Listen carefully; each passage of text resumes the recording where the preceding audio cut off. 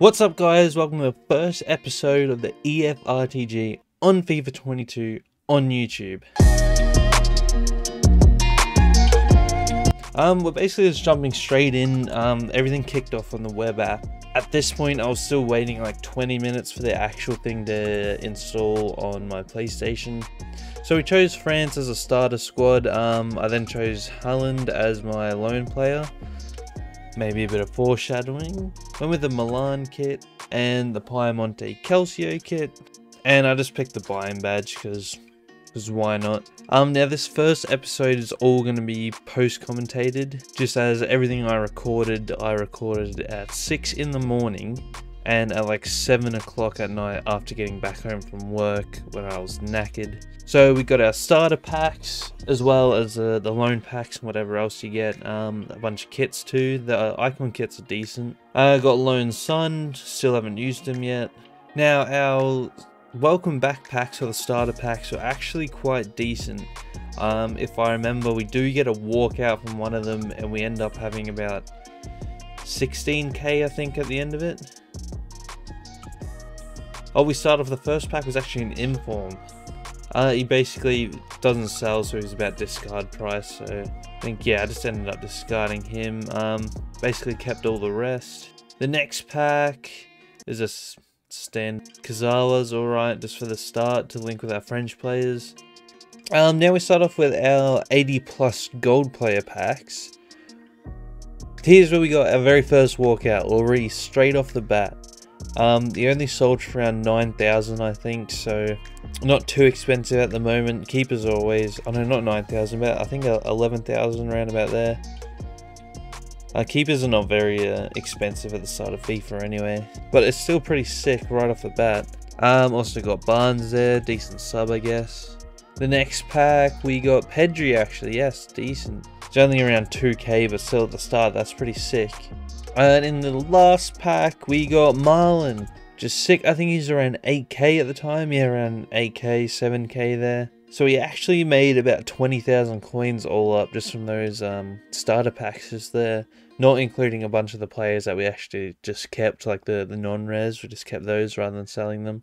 We then completed the Let's Get Started SBCs. Pretty standard, you just have to complete those anyway just to be able to move on. In the gold pack we actually managed to pull Lozano, which is a sick sub. And this was a quick little starter team that I was just able to make just from the web app there. And then we moved straight onto the console version, which finally finished installing. We jumped straight on, I only had 9 hours 58 minutes because I loaded it up for 2 minutes whilst it was still installing. Now here is the main thing about this RTG. Back on FIFA 21, I had about 4,000 FIFA points on the account at the end of the game for drafts or whatever. And I didn't know that you could do a one-time transfer over, but I decided to do it then, and that's sort of when I made the decision that this wouldn't be a sort of typical road to glory with no money spent, because I had those 4,000 points, and plus we're going to get the 4,000 for pre-ordering as well. I've still am kind of keeping it like a road to glory in the sense that we're trying to build the best team, trying to get the best players, and I'm trying to finish well in champs, etc. So I'm still going to keep it as the EF RTG. In the first few packs we got, the first pack was Vidal, we then managed to pack an 84, we got Saka right here. Didn't sell for much, but it was a nice little like 2,000 coins. I ended up opening up all the FIFA points in this little run here. So we ended up finishing on quite the amount of coins. I just sort of kept in the better packs. 85 Summer there, which is decent. Doesn't sell for much, but we actually end up using him in our main team now. You guys will probably see that next episode. There is a team that I finished this episode with, but it's not the main one I'm using right now. We then pulled Gaia, pulled him a couple times actually. Doesn't sell for too much. He's capped at like 1,500 coins. Who do we pull here? We got Torres, a decent little starter player actually. He doesn't sell for very much again, but everything counts. Another board here. Is that Goosens or Goosons? What's this pack here? Is this? This is the big one right here. 88 Haaland in our first few packs.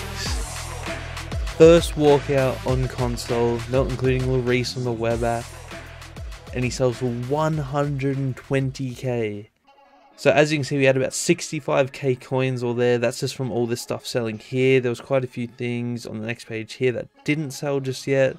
And we still hadn't listed up Haaland, as I wanted to actually look up his price to make sure I list him up.